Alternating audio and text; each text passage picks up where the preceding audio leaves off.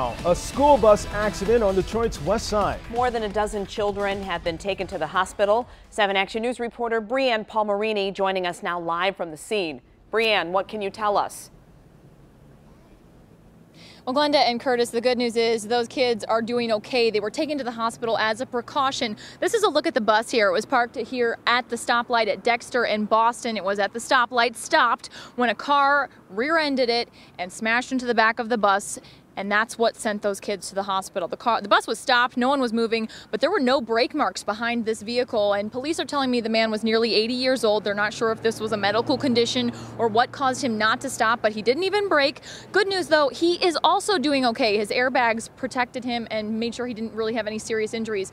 18 students from Joy Academy were taken to the hospital as a precaution. Police tell me that those injuries are not very serious. They're not even anything, no one was even bleeding. It's just to make sure they're okay. 26 kids total on the bus today.